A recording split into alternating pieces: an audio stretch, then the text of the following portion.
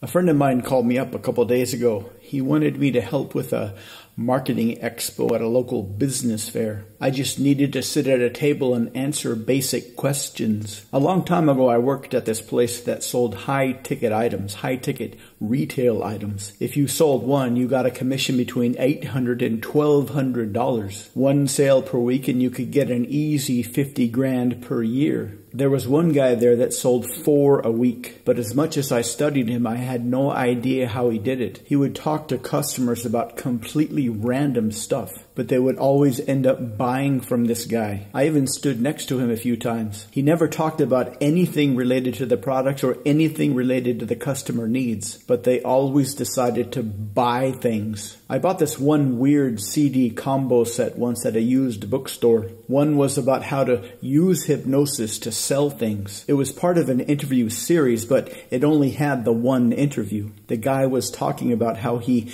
invented this new kind of hypnosis. And one summer he tested it out.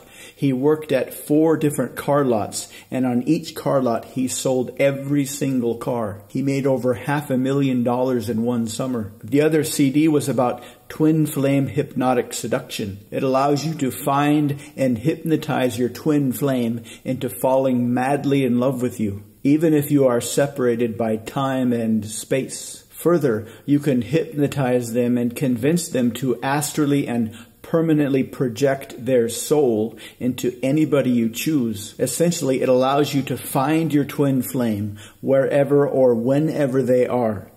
Use hypnosis to make them fall in love with you and then get them to transplant their soul into anybody you want so you can have a physical, emotional, and sexual relationship with your twin flame. The guy said he was hired by a marketing company to invent a new sales technique. And he did, but he didn't explain to anybody how to use this technique. He only proved that it was possible. He didn't think it would be as powerful as it was. I listened to the CD about 20 or 30 times, and I think I'm pretty close to replicating his system. What I think this guy was doing was standing next to the product and then creating a massive amount of desire energy in the customers. And then he was somehow transferring that desire energy from the customers to the product. I don't know if he was doing it consciously or not, but it worked. That's how he was able to sell 4 or 5 products per week, make an easy $200K per year simply by acting like a lunatic in front of the customers. The marketing expo turned out to be pretty boring. Nobody asked any real questions about marketing or sales or persuasion.